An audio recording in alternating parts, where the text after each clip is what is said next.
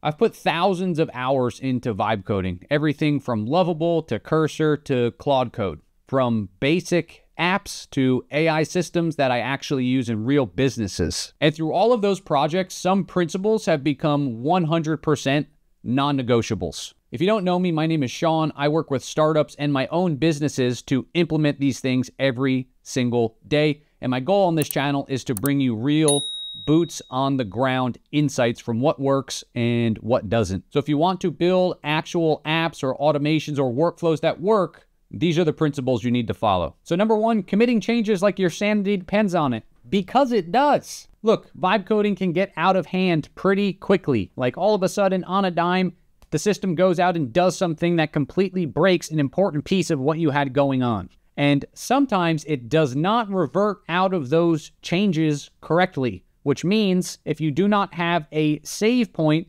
you will be completely screwed. So there's a few helpful things to start with. First things first, anytime you start work on a new major feature, you want to create a branch for that feature. Now, the command that is going to allow you to do this is this git checkout -b, and then the name of the branch. I like to name my branches, if I'm building a feature / whatever the feature name is. And so if I hit enter, this is going to create a new branch called feature / YouTube example in this case. Now, this is great because you can then experiment with anything in your project without worry that it's going to mess up what you had going on in that main core of your app.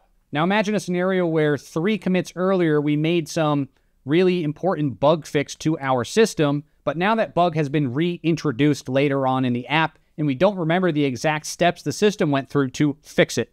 And we get caught in this death loop of trying to fix that problem, and it doesn't know how to fix it this time. Well, now it's not a problem because we can instruct Claude or Cursor to go back and perform a git diff, meaning you can go back in time and look at the state of those files in the 2 different applications and determine what was working before and what it needs to change now. So this one alone is a complete lifesaver. But how do we help avoid the situation altogether where it's even going back and breaking stuff that we had already made a fix for in the first place? Well, that is where our next commandment comes into play, becoming a memory file power user. So most modern coding agents at this point in time have a system for creating memory files that you can reference every single time you make a request to the model. Now, one of the pieces of that build is that I was using a library called GraphQL to make requests from my front end to my back end. Now, the only problem was that as we were building and building and building on top of this system, it kept making this change anytime it wanted to create a new API endpoint where it could not fetch the identity of the user making the request. It could not find the authenticated user. And so it would get stuck in this death loop where it would break a fundamentally working feature inside of the app, not know how to use the function that I already had in place for it to work, and then it would just break and break and break and not know how to fix the problem.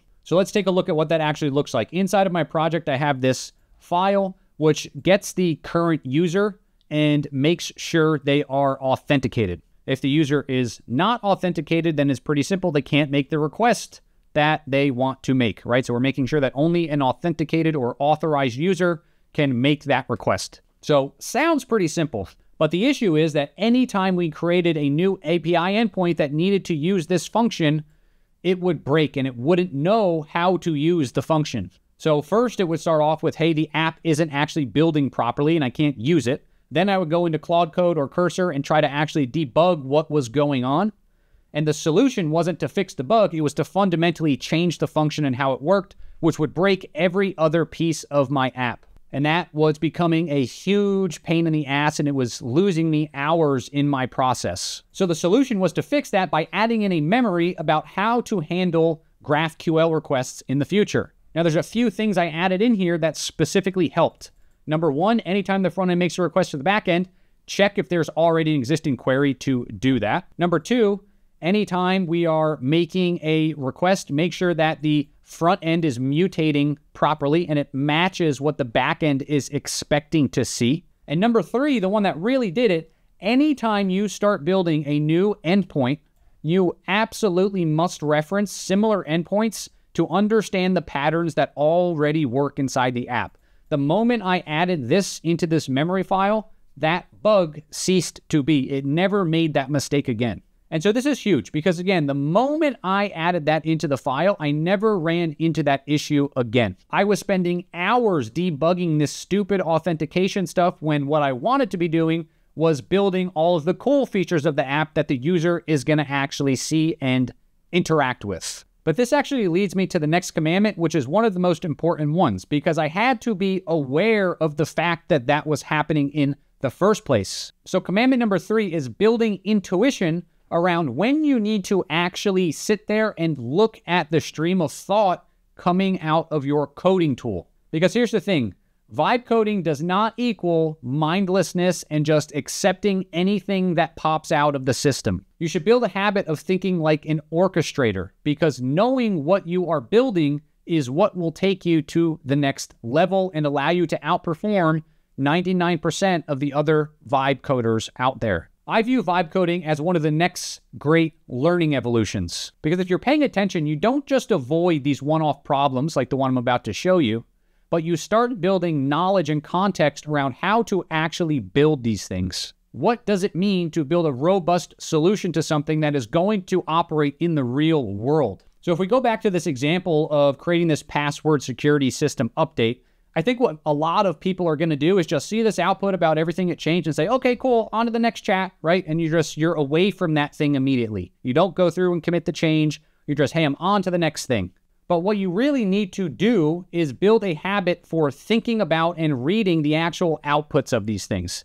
They'll take you a few extra minutes in your process, but you're going to start to build a real understanding, and you're also going to catch things that it does that you don't want it to do. So again, in the real world context, in that get current user function that I showed you, I was reading the outputs from Claude Code, and I noticed that every single time it went through and said that it needed to modify that file, which was already working, anytime it modified that function for what it thought it needed to do, the entire app's authentication would break. I would get booted out all of the screens that I was in. I'd have to flush everything out of the system and revert the change. It was a total pain in the ass. But the only reason that I caught that was specifically what kept breaking my app is that I was actually reading the outputs from the system, right? I was reading the chain of thought of what it was saying was breaking, noticing what file or what function it kept trying to change, and then telling it, don't change that anymore.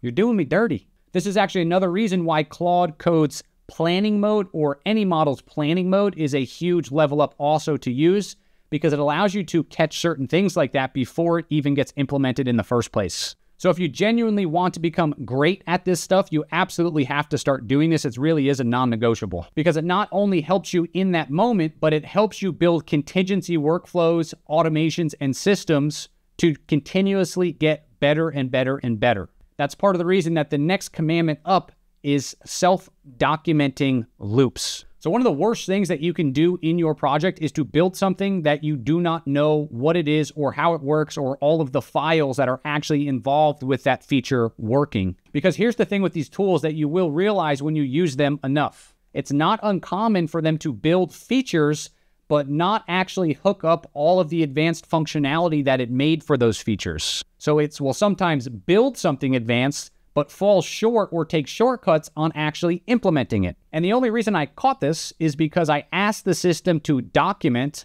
all of the files that were used in that feature, what it created, and where they hooked together. And it basically told me in that feature documentation, hey, yeah, we built all these other things too, but they're actually not hooked in yet. Do you want me to hook those in for you right now? So this one has a simple mode and an advanced mode that you can implement. If you're in a tool like Cursor, you can simply come through here and give it that instruction. So you can say, look through the user onboarding feature and document how it works. The level of detail should be similar to that found in this file where I had already done it with Claude Code.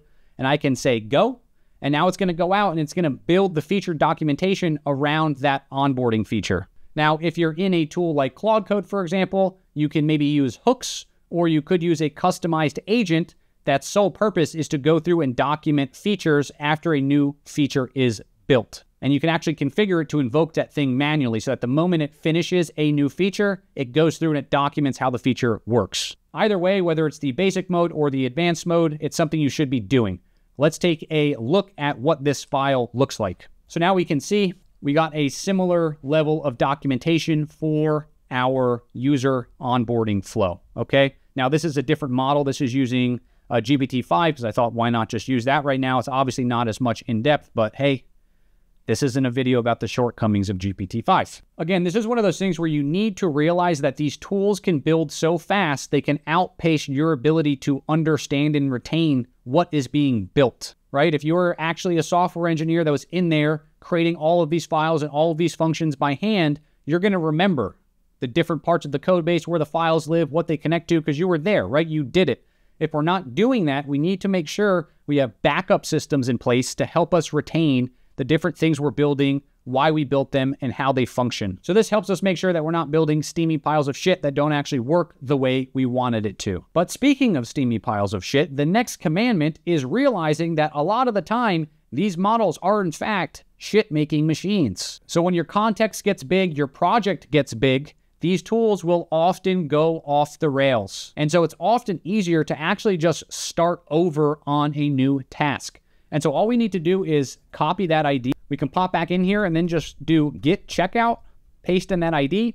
And now we have switched back to the point in time where this thing actually was. So commandment number 6 is, in my opinion, an absolute non-negotiable for vibe coders, especially if you do not come from the world of software engineering. And that is adopting a 3-loop planning cycle before you ever write a line of code. So a lot of vibe coding starts with a very simple idea, like you're going throughout the course of your day-to-day life, you stumble upon some thought or some idea, and you're like, man, I could build an app for this. Other people would surely pay for it if I would pay for it. Now that's awesome. That's where a lot of great things begin.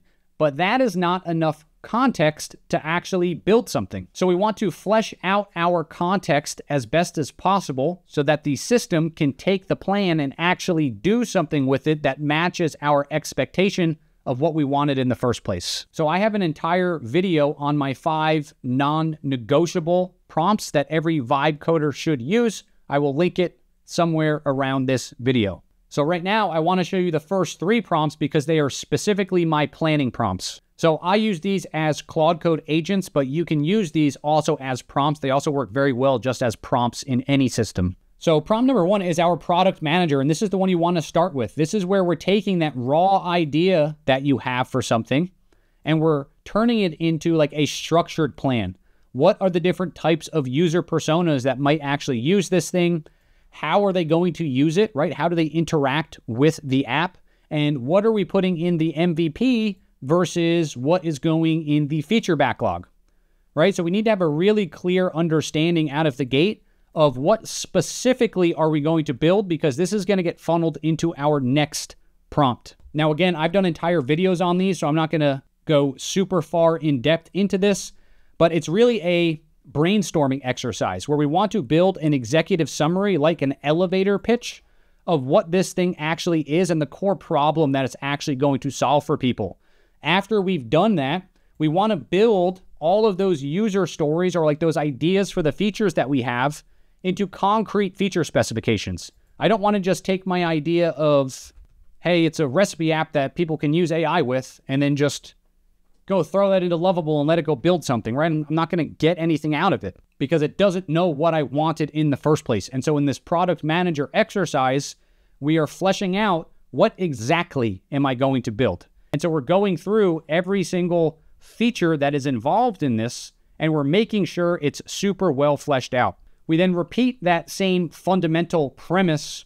It's going to actually pull those features through from the outputs of the UX engineer and the knowledge of what the backend endpoints are. So those first 3 pieces of that loop, the product manager, the UX engineer, and the system architect, are pretty much non-negotiables. So I don't care if you're using Lovable or you're using a future iteration of Claude Code 99, you should be implementing a planning process. And in my opinion, these 3 stages specifically set a really strong foundation for you to succeed. So these commandments are what separates the tinkerers from people that can actually build real stuff with these tools. So master these fundamentals now so that you can be in the top 1% of people that are building really cool solutions to real concrete problems. So which commandment hit you hardest?